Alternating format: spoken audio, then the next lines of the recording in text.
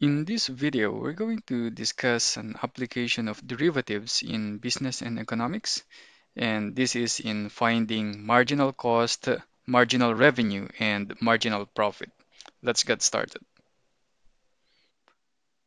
Let us first define these marginal functions. So suppose we have here C of x, R of x, and P of x that represent the total cost, total revenue, and total profit from the production and sale of x items. The marginal cost at x given by this derivative at x. So we might think of this word marginal here as derivative. So when you're looking for marginal cost, it's the derivative of the cost function. So marginal cost at x, it's the derivative of the cost function at x, is the approximate cost of the x plus 1th item. So marginal cost usually refers to the added cost brought by producing an additional item. But when we use derivative to compute for marginal cost, it represents the approximate added cost brought by producing an additional item. Therefore, the marginal cost at this production level X is the approximate cost of the next item, which is the x plus 1th item. So this derivative, c prime of x, which represents the marginal cost at x, approximates this exact cost of producing the x plus 1th item. Take note that this c of x here is the total cost of producing x units, and c of x plus 1 is the total cost of producing x plus 1 units. Now, does this approximation make sense to you? If we go back to the interpretation of the derivative, so c prime of x gives you the rate of change of the cost function at x, which means that when we increase the x value by 1 from x to x plus 1, we would expect that the cost will change by this amount. But this is just an approximation.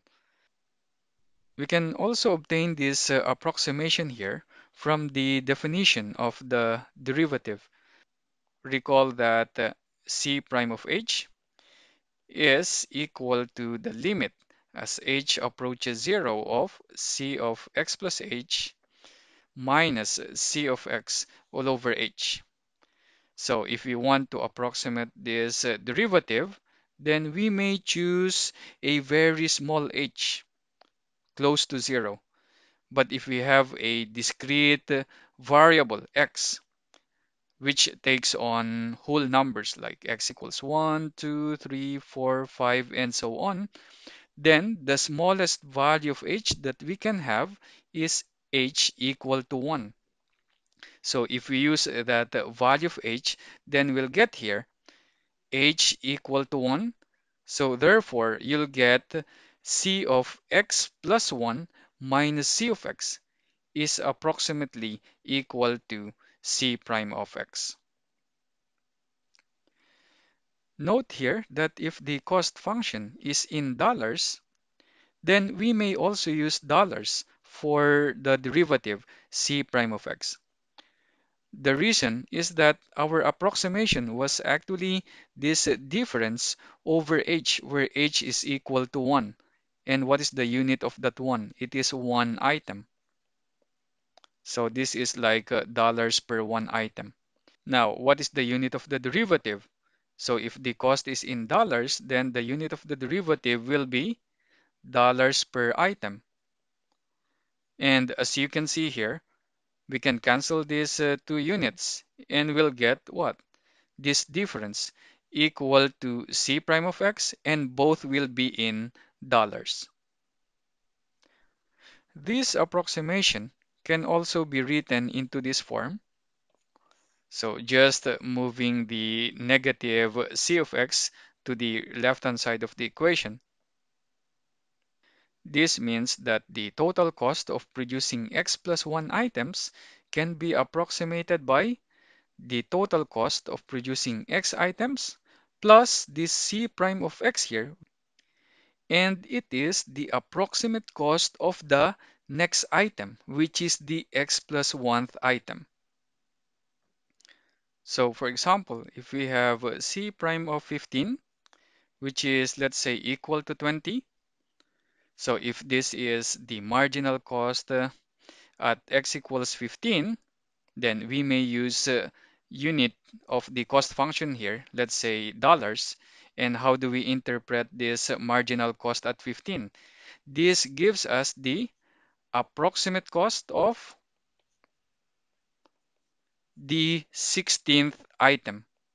It is 15 plus 1. So that is 16th item, not the 15th item. Similar definitions are given for marginal revenue at X and marginal profit at X. So marginal revenue at X is given by the derivative of the revenue function.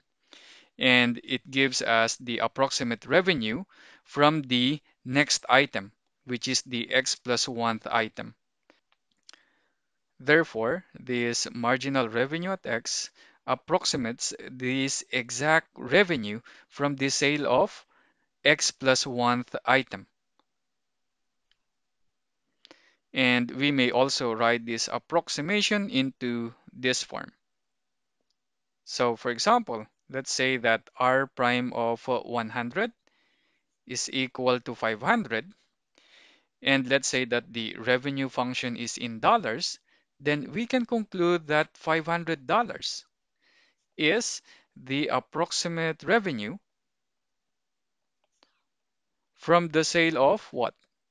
From the 100 first item, not the 100th item, but it's the next item, which is the 100 first item. Similarly, the marginal profit at X, given by the derivative of the profit function, is the approximate profit from the next item, which is the X plus 1th item. So again, we have here P prime of X, which is approximately equal to this difference, which is the exact profit from the sale of this next item here, X plus 1th item. And we can also write this expression into this form. So here, for example, we have P prime of 50, which is, let's say, equal to 350. Then we can say that $350 is the approximate profit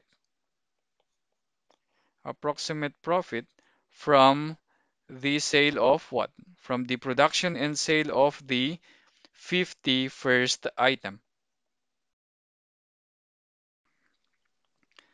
Now let's solve this problem. Suppose we have this cost function and revenue function of a company that sells a certain product. And let's say that this cost function and revenue function are in dollars.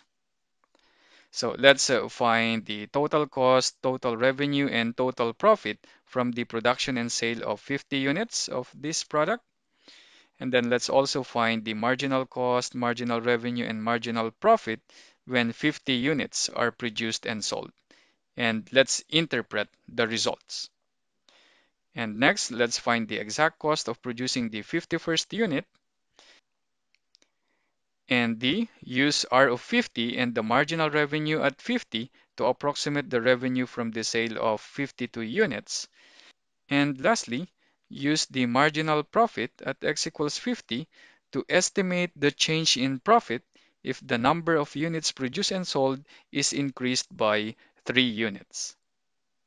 So we can easily answer this first question by using this definition of the cost function and the revenue function. So let's find the total cost when X is equal to 50. So that is C of 50. So that is just equal to 60 times 50 squared and then plus 25,000. And this is just equal to $175,000. And then we compute for the total revenue from the sale of 50 units. So this is equal to 50 cubed and then minus 10 times 50 squared and then plus 35 times 50, which is equal to 101,750.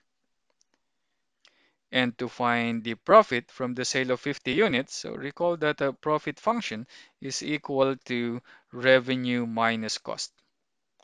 So therefore, profit from the sale of 50 units is equal to revenue from the sale of 50 units minus cost of producing 50 units.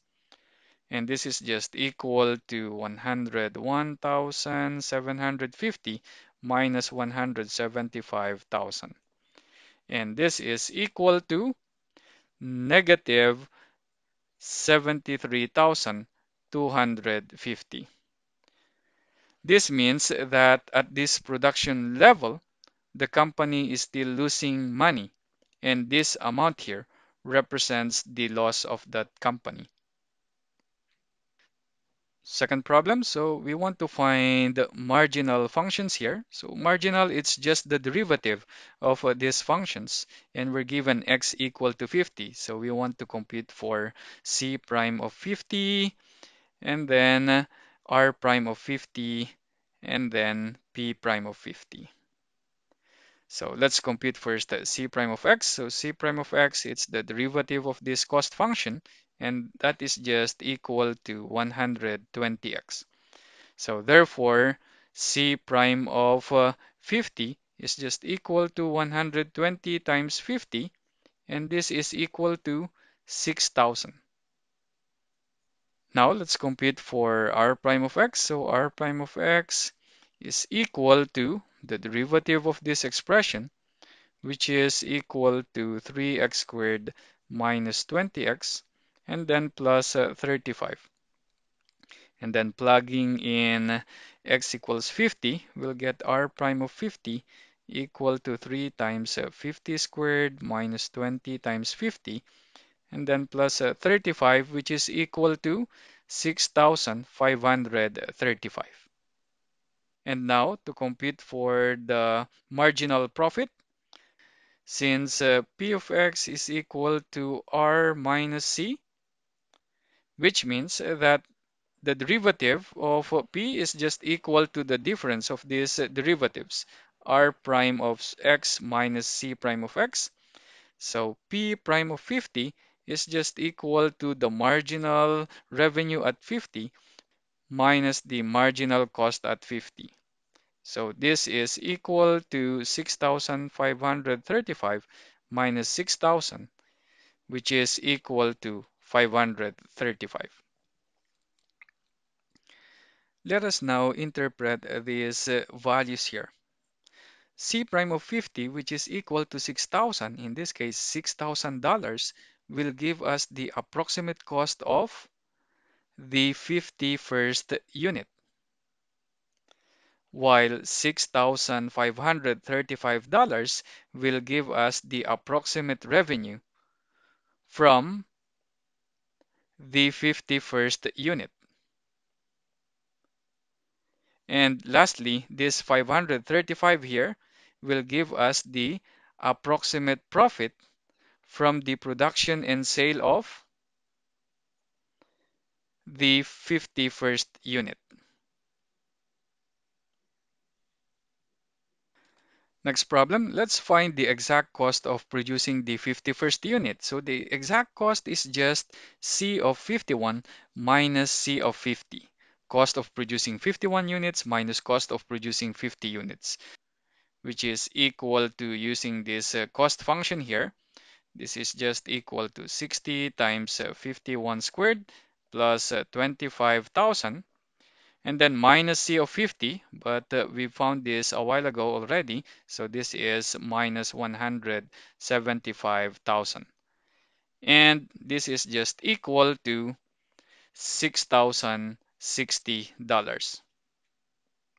Note that in part B, we approximated the cost of producing 51st unit, and our approximation is $6,000. And this is close to the exact cost, which is $6,060. Next problem. Let's use R of 50 and the marginal revenue at X equals 50 to approximate the revenue from the sale of 52 units. So to approximate the revenue from the sale of 52 units, we may use the revenue from the sale of 50 units and then plus 2 times the marginal revenue at 50. And why do we have 2 times R prime of 50?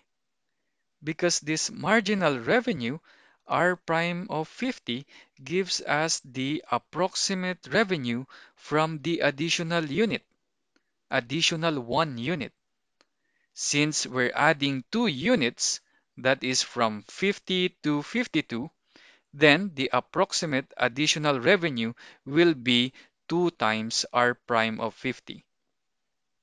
And this is equal to R prime of 50 is 101,750, and then plus 2 times R prime of 50, so that is 6,535. So this is equal to 114,820. And this is our approximate revenue from the sale of 52 units.